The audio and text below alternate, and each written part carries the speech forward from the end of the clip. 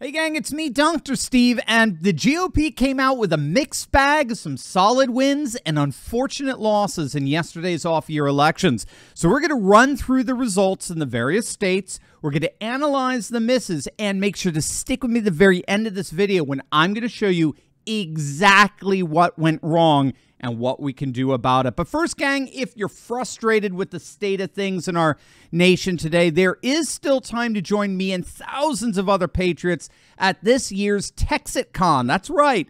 From November 9th to 12th, my team and I will be joining thousands of patriots in Waco, Texas, for a week of celebrating faith, family, and freedom in a movement that promises to be an arc for patriots if things go awry for us in 2024. I'll be doing a live meet and greet this year's conference and hope to see as many Texas Turley talkers there as possible. Let's set a new attendance record and show the rhinos and woke demons in D.C. that patriots have had enough, and we are going to preserve a society of faith, family, and freedom one way or another. Click on that link in the description below and get your tickets now, and I'll see you all in Waco.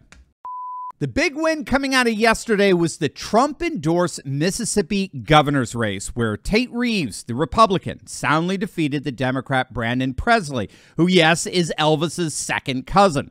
He was considered to be the up-and-coming Democrat in Mississippi. He was, he looked like he was surging in the final weeks, but alas, for this Democrat, it was not to be. He was soundly defeated. And this gubernatorial win, of course, dovetails with the big governor win in Louisiana a few weeks back with Trump-endorsed Jeff Landry, who won the governor's mansion there. So those are two back-to-back big MAGA wins. Lynn Finch, the Republican Attorney General, she easily won re-election as well. In fact, all the Republican candidates in Mississippi stomped their Democrat opponents. So Mississippi remained solid red. And then there were the mixed results coming out of the state of Kentucky. All the Republican candidates down ticket won easily, all of them. Attorney General, Secretary of State, an all down ticket Republican sweep, except for the governor's race. The Republican gubernatorial candidate Daniel Cameron lost to the very popular Democrat governor, Kentucky's good old boy, Andy Beshear, who comes from a long-established Kentucky political dynasty. He successfully won re-election. He was, of course, way ahead in the polls for the last several weeks, but Cameron began to surge towards the end, and it looked very promising. He got Trump's endorsement, but there's a few things here. First and foremost, Cameron actually ran a really bad campaign. He's very inexperienced. That's unfortunate. But as I understand it, the Republican Governors Association, the RGA, who I detest, they starved Doug Mastriano of every penny of funding in Pennsylvania. They're a disgusting lot if there ever was one. They didn't give Cameron much help.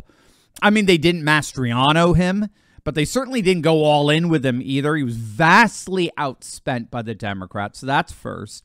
Secondly, not only do popular incumbents win 99% of the time, as Red Eagle Politics always reminds us, Cameron's been closely associated with Mitch McConnell.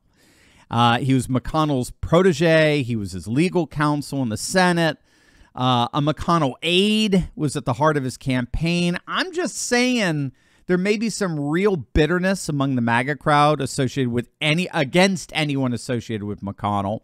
Moreover, voter turnout in Kentucky was very low, only about 30%. So clearly Cameron did not inspire the vote to come out.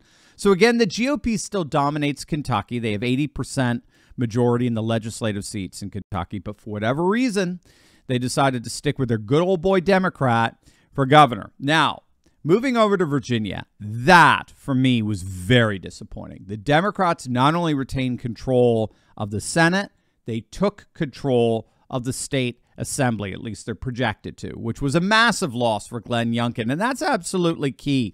Some of the more intellectually lazy and dishonest DeSantis simps out there are trying to blame Trump for the losses last night, like they always do. But if that's the case, then you're going to have to blame Youngkin for Virginia. He was the face of the Republican Party throughout the state. So what's sauce for the goose is sauce for the gander, right? So we'll talk more about this at the end of the video in terms of who's really to blame for the losses here. But Virginia should have seen a better result for the GOP, and unfortunately they didn't deliver. Then in Ohio, voters overwhelmingly approved a referendum enshrining abortion rights and access into their constitution. as a backlash against the overturning of Roe v. Wade at the Supreme Court level.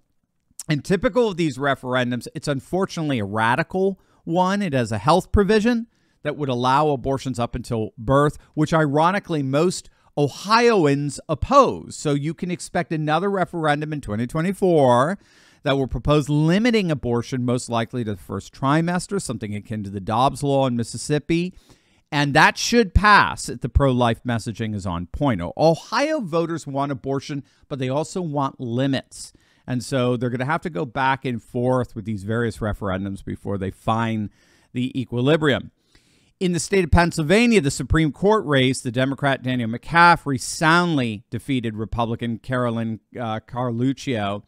Unfortunately, the Pennsylvania Republican Party is in absolute shambles right now. It's a mess. They're a rhino establishment mess. I witnessed it firsthand with the Mastriano campaign.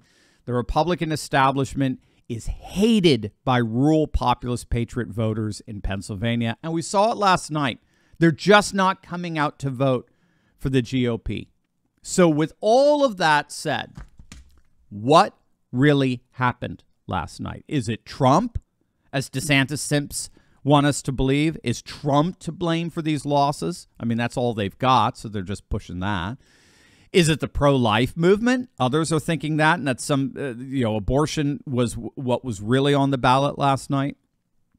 I would argue, when all is said and done, that the big loser in all of this is once again the establishment hack, Ronna McDaniel, the head of the RNC. McDaniel is an incompetent disaster. And the reason for that is she has yet to figure out how to tap into the rising populist vote that is thoroughly pro-Trump, but emphatically anti-Republican. This is absolutely key for us to get, and this is why I don't think we have to worry about 2024 as long as Trump is on the top of the ticket. But Republicans are learning once again the hard way, just like in 2022, Trump's base is not the Republicans' base. Just because Trump wins a state or a county doesn't mean a Republican is going to win it. And this is what Ronna McDaniel has yet to understand. I mean, look at the latest from Ohio, gang. A state Trump won by 10 points. Biden is beating DeSantis. I'll say that again. Ohio, a state that Trump won twice by 10 points. It has a Republican trifecta. Both houses of the state legislature, their governorship, supermajority in legislature, all Republican. That state is going blue if DeSantis is the nominee. Trump's base is not the Republicans' base. It can be, but the Republicans are going to have to go through a major political renovation. They're going to have to completely turn their backs on the neocon Bush coalition that is dead. The counties in Kentucky that went overwhelmingly for Trump in both 2016 and 2020 did not go for Cameron. This is a unique problem that Ronna McDaniel appears totally incapable of resolving. Trump is a third-party candidate who won a major party nomination. And so just because a county or state overwhelmingly votes in favor of that third-party candidate does not mean they're going to vote for the major party. The Republican Party is going to have to do some major voter outreach like Scott Presler is doing if they're going to build the bridges necessary to ensure that Trump voters automatically become their voters. Until then, if Trump is not on the ballot, the Republicans are going to continue to suffer from a turnout problem. That's it, both in terms of mail-in ballot participation and election day participation. If Republicans don't initiate massive turnout drives, we're going to continue to see disappointing results like this. Populists are embracing Trump, but they're rejecting the GOP. We've got to get rid of Ronna McDaniel and find someone who can bridge that gap. Are you ready to join the resistance? Because I'm leading a group of dedicated, courageous patriots who can lead a spearhead into the heart of the secular globalist establishment. We punished Bud Light and Target, driven CNN and the legacy media to near bankruptcy, forced BlackRock to backtrack on ESG, and now we're seeing our conservative-dominated Supreme Court ending affirmative action and protecting religious liberty. In my Insiders Club, I show you concrete steps to take locally and online that will only keep this mass uprising going until the battle is won. Don't wait. Click the link in my description below and join my Courageous Patriots Insiders Club today.